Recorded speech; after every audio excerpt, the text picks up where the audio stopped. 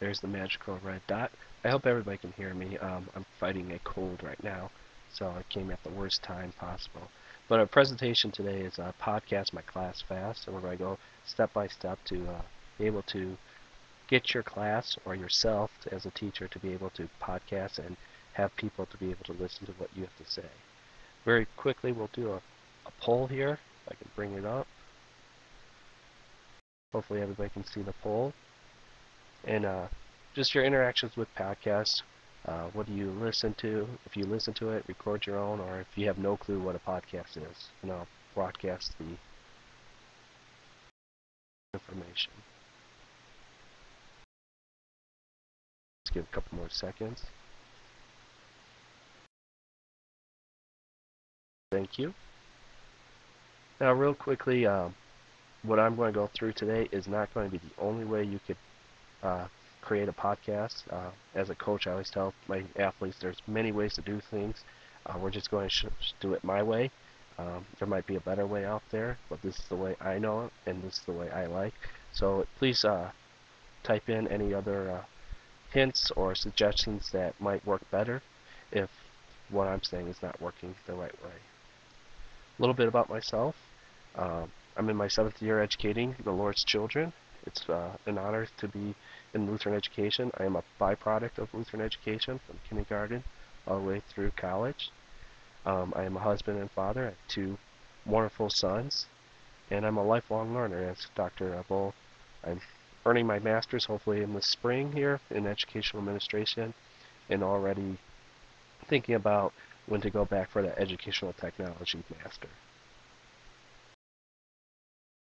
Alright, so we're going to do the step-by-step to podcasting your class. Here's our little podcast elf.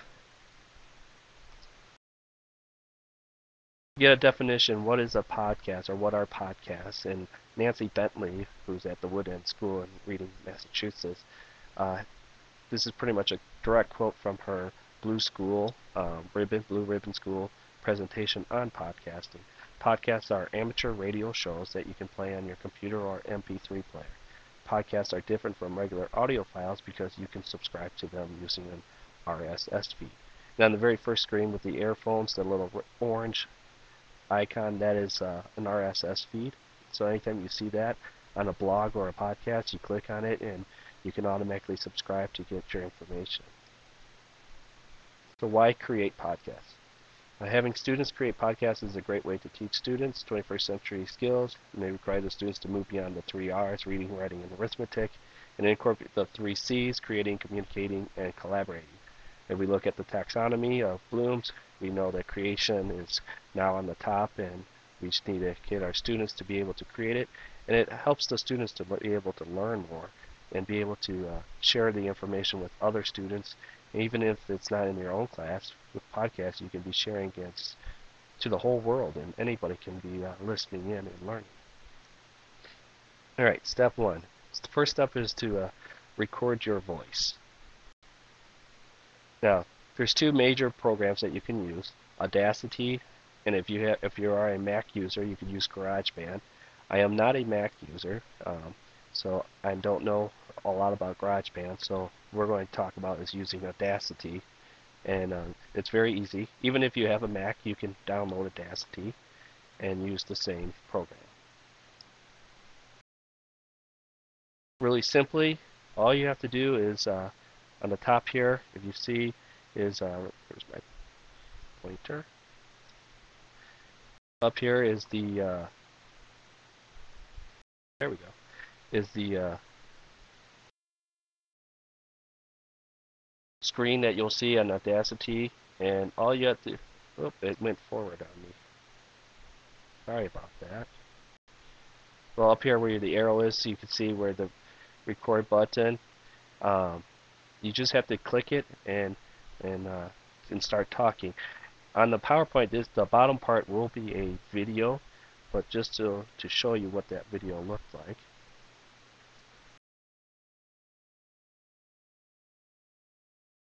And what happens when you hit play.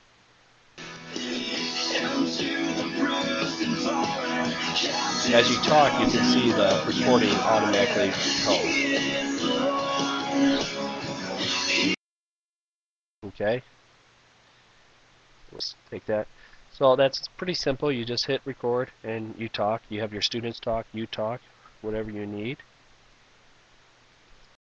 And then step two, as probably know, a lot of times you make mistakes or there's long silences. When I do this with my students, there's usually thinking about what the word says if we're doing a reading thing, and sometimes there's a long pause. And when you record it back, you play it back, you don't really want that long pause. So what you could do is you can remove these silences and mistakes with Audacity. And very simple is you click on the where you want to start and you slide it over to the ending point and you just hit delete. And then the results it'll cut it right in half and take out the silences. Again, with mistakes, you can take off any mistakes that you do. If you have to repeat yourself and you don't want your audience to know that you're stuttering or that you have to repeat yourself, you can just highlight it and delete it. Is there any questions so far? I'll just take a second here to see if there's any question. GarageBand is very simple for those of you in Mac schools. Thank you, Marissa. Okay, moving forward then. Okay, this is a step 2.1 optional to add music. Some podcasts, if you're going to do it on a regular series for yourself, you might want to create an intro music or closing music. Here's the first one is the podsafeaudio.com. That's a link, and there's a lot of appropriate songs and some non-appropriate songs, so you want to be very careful if you are going to use students to create music. And then the bottom half is when I was in Second Life one day, there was a presentation, and this was what somebody was talking about, all these different resources for Discovery streaming and be able to get free music, videos, pictures. So this is just another whole bunch of lists of what you could use. And if you have any other resources that you like to use, please add them into the chat area and we can continue the list. Also, always remember that what is protected and copyrighted, you don't want to use anything that is not you're supposed to be using. You don't want to use your favorite band song just because you like it. Make sure you have permission to use whatever material you are using. Step 3 is saving it to MP3 format. This is so you can put it into iTunes and be able to Larry, yes, most of them are copyright allowed. They always say read the fine print because most of them are users are adding them themselves. A lot of time bands or singers want to be able to get their music out there and allow them to use it. So always read the fine little print on each of the pages. And I believe I haven't gone to all the Discovery streaming resources that they put on there, but I'm sure since it's Discovery streaming, they would have done their research first and make sure that it was legal. So saving it to MP3 format. I know this picture is a little bit hard to see, but I will let you download the PowerPoint later, and you can go through it all as you want. But all you have to do after you have it completely as you want it, you go to File and then to hit Export. And then after you hit Export, it'll give you this little kind of informational box, and you can put your artist name or your class name, the track title, album title, depending on how much details. You don't have to fill them all out. You can fill what you want out. And then you hit OK. And then it will give you like a regular save box. And like on this one, I titled I Worship You. It's a Mercy Me song. And I just took a little bit of it for demonstration purposes. And then you hit save. Now if it's the very first time you are saving it as MP3 player in Audacity, it'll probably ask you for a lame encoder. And then they give you a little download link that you can click, and you just download it like any other program, and it will automatically be able to save it as an MP3 file. I'm not sure if GarageBand does the. Oh, where it says we lost audio. Can you guys still hear me?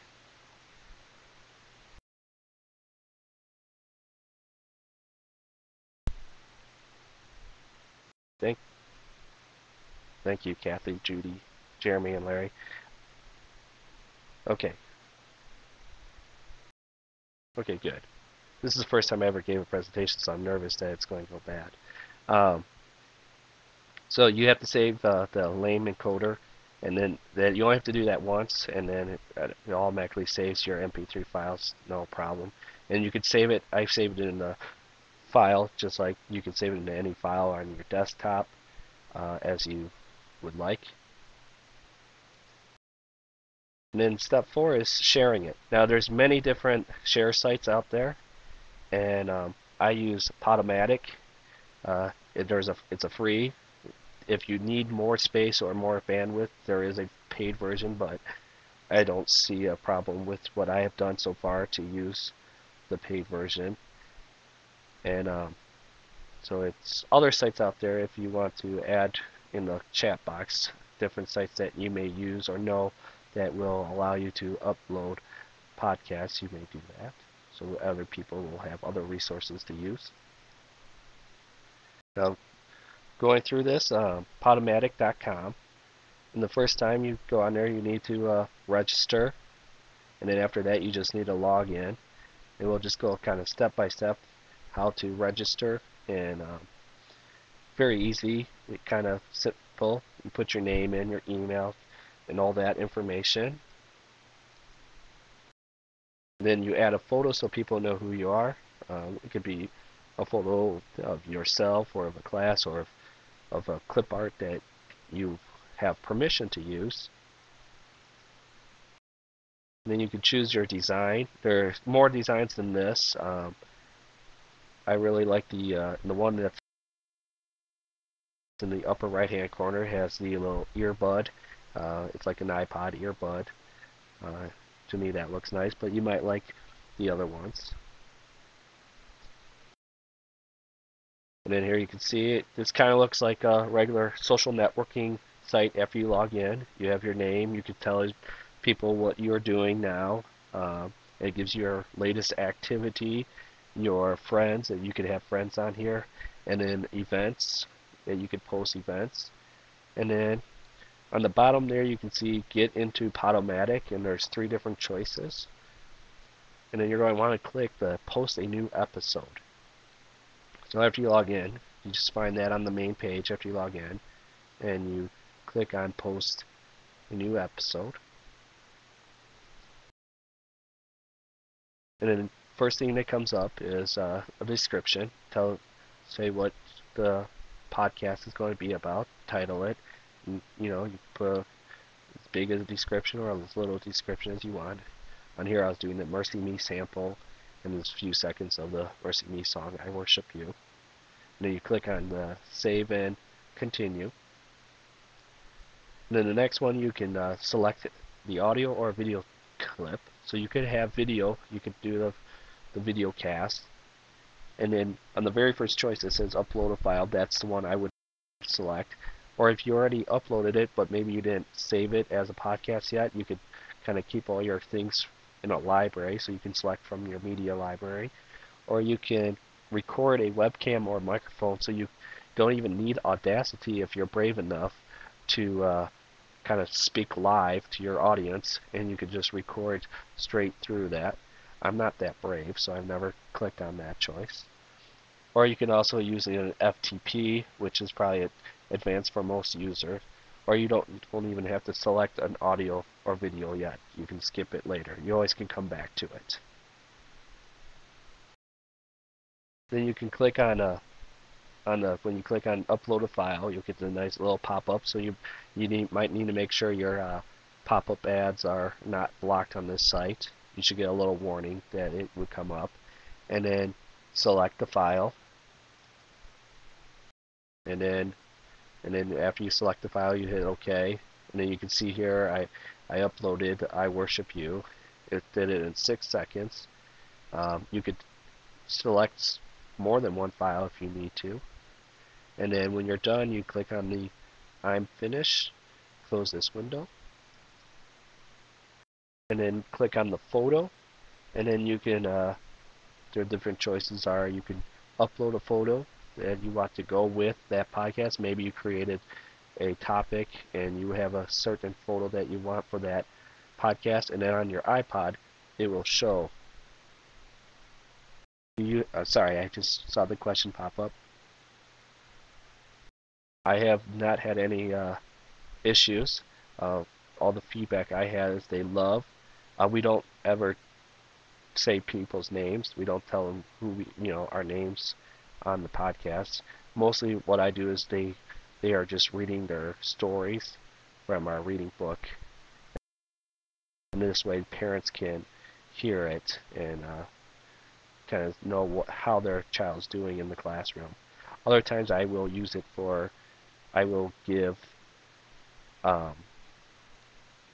introductions to our lessons or our units so the parents can hear it and the kids can hear it and go back to it as a review. And I sent out a form telling my parents that this is what I'm doing. If they have a question, come ask me. I had nobody come and ask me. So you might want to, depending on your parents or on your school policies, do create a permission slip. At our school, we sent out one for pictures and for our website, but we did not have an audio on that. Larry could probably answer that more quickly since he's at my school and he's in charge of our technology. And correct, you can get implied consent. Now, if a parent came to me and asked me, I don't want my child's voice on there, it would be not a problem. You could easily work around it. You could, just so the child doesn't feel left out, you could record their voice, but just never in Audacity, and then just delete it or save it on your computer and not broadcast it. You don't have to save it with the file. So those are good questions. So after you have a photo, again, I don't use photos of children. Usually I just use the regular photo that Podomatic puts on there.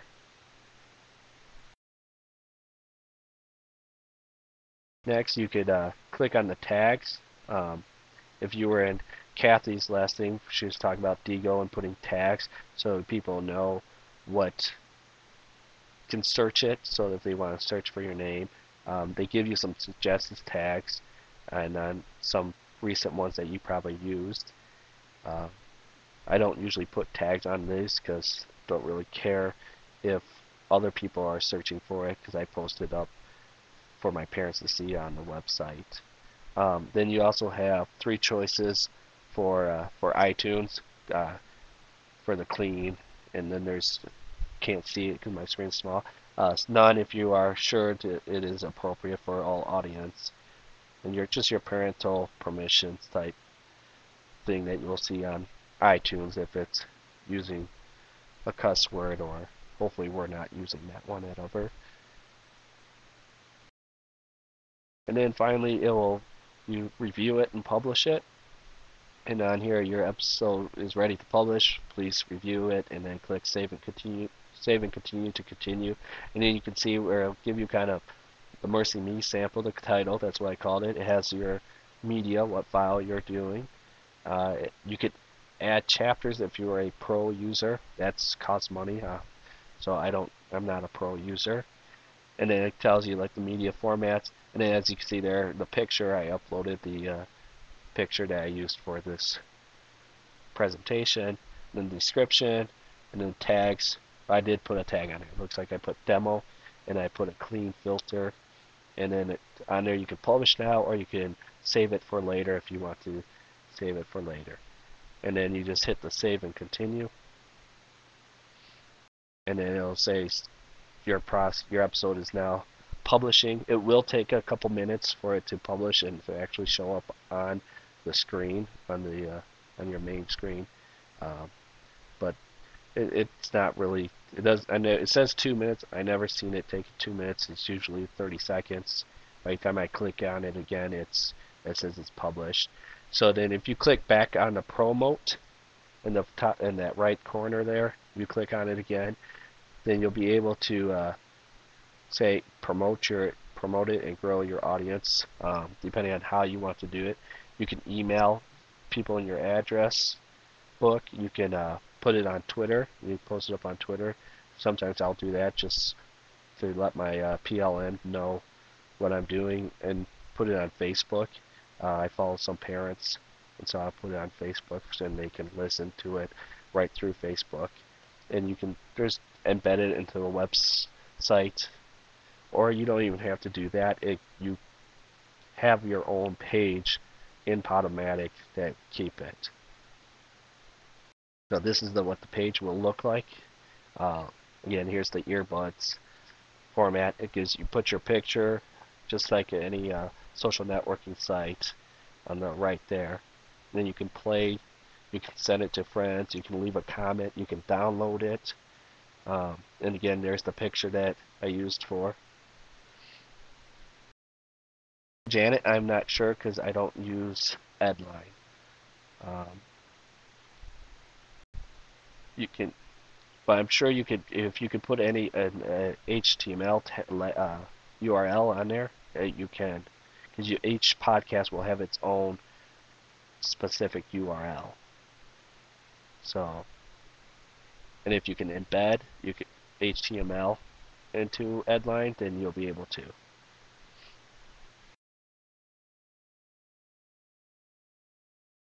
You're welcome, Janet. And then Jeremy says that Edline wasn't using RSS feeds. Yeah, again, I don't use Edline, so I'm not sure about that. But you can subscribe to it through iTunes, and that's what I'll show you next. On here, if it comes up. Oh, my pointer came up. Oh, now I'm having some problems here.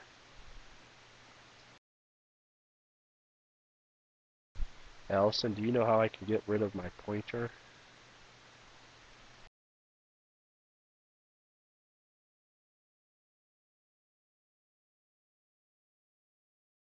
Sorry guys, it's not letting me pick the next slide screen.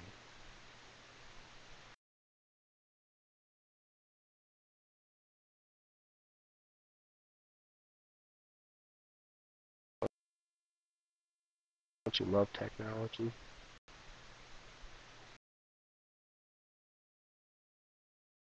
I think I got it.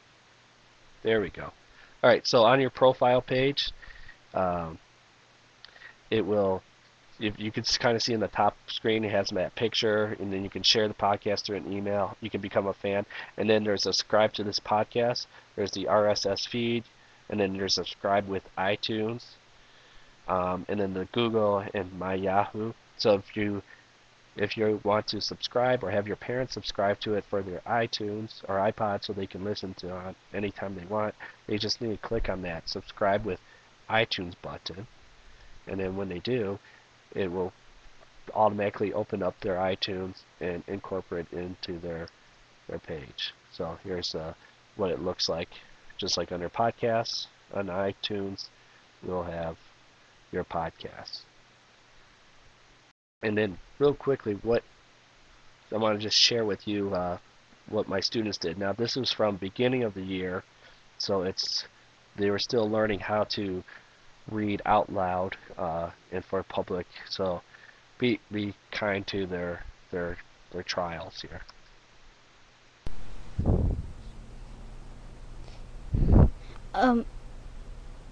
How I spent my summer vacation, written and illustrated by Mark K. When summer began, I headed out for the west.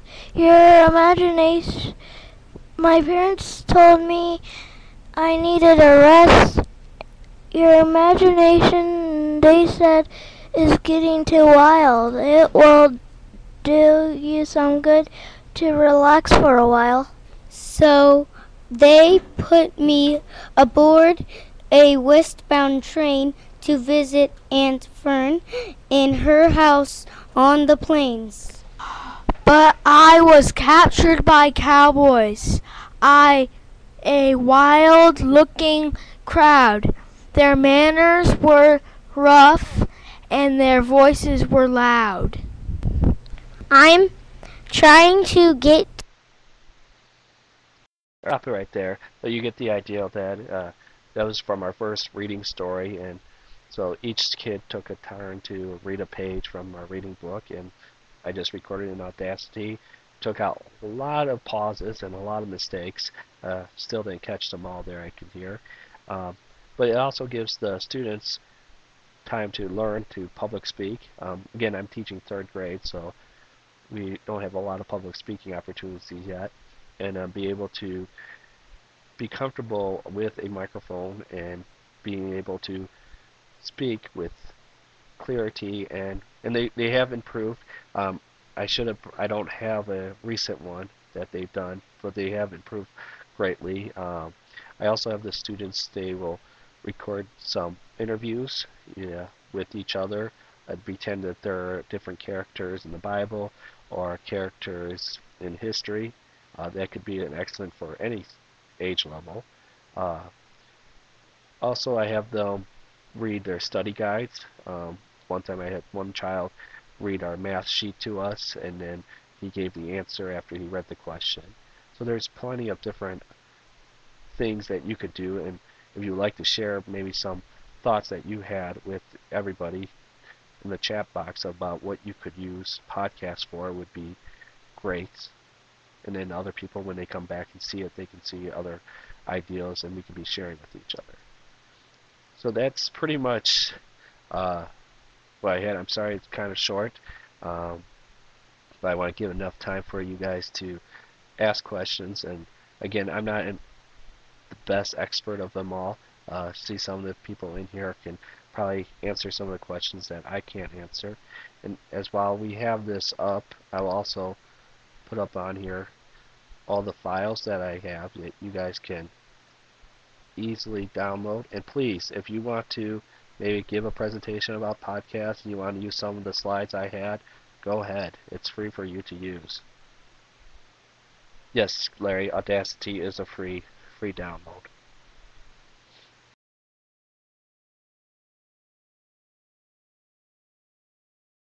Janet, for podcasting, I use Audacity, and then I use the web-based Podomatic.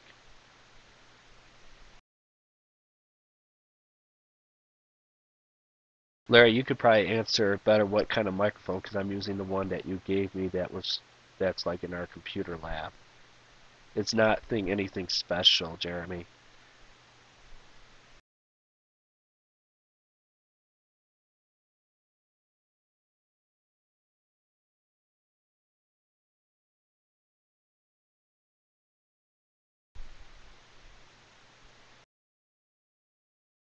And Marissa, I'm not sure what podcast producer is. Is it an application or software, or is it a web-based site?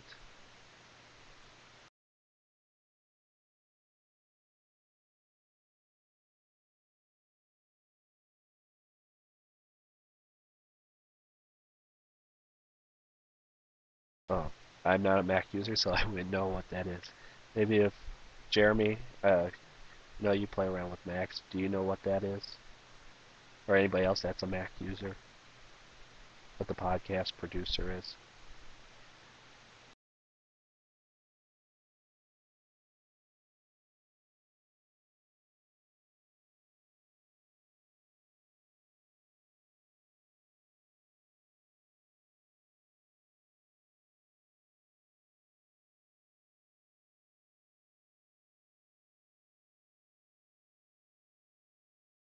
Sorry, Marissa, that we can't help you on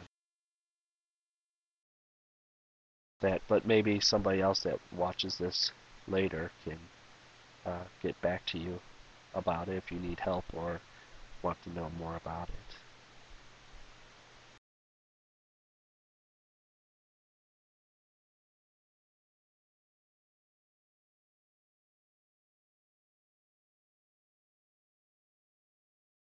I'd just like to thank everybody for coming in. I'm sorry that I probably don't sound the greatest.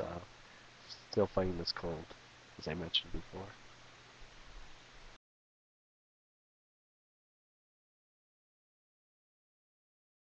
Judy, I teach at Grace Lutheran in Lancaster, California.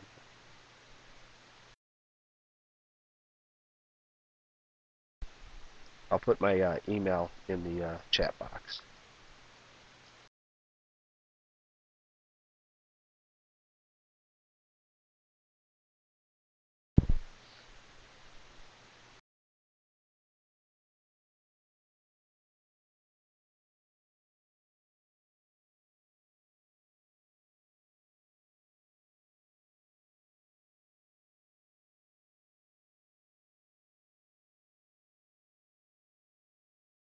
If you have any questions, you can email me, or you can find me on Twitter at Coach Burk.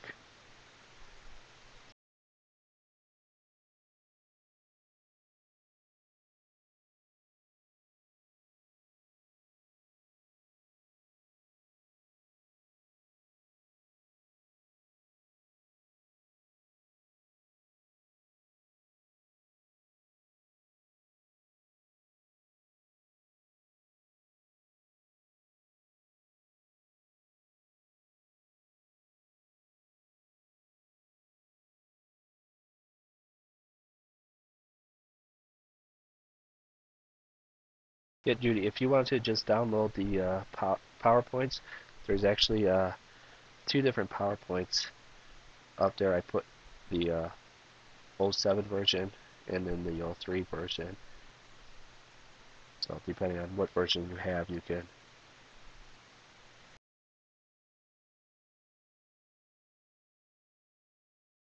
bigger so you guys can see.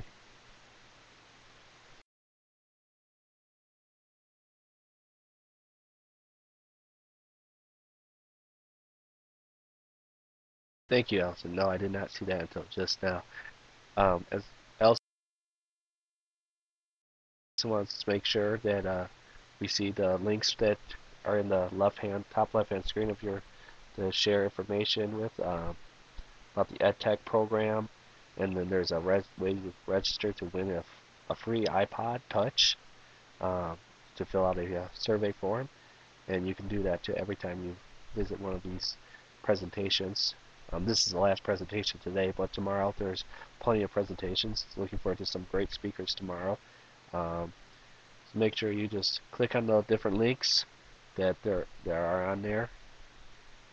Also, you can follow the conference on Twitter at 21CLE.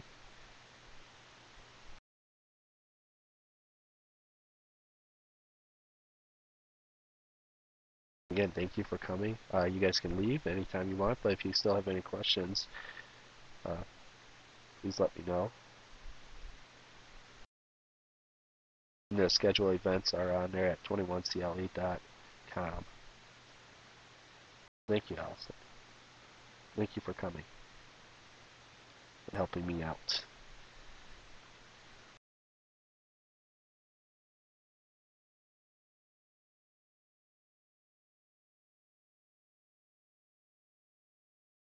Thanks, Jeremy. I can't wait to hear your presentation tomorrow.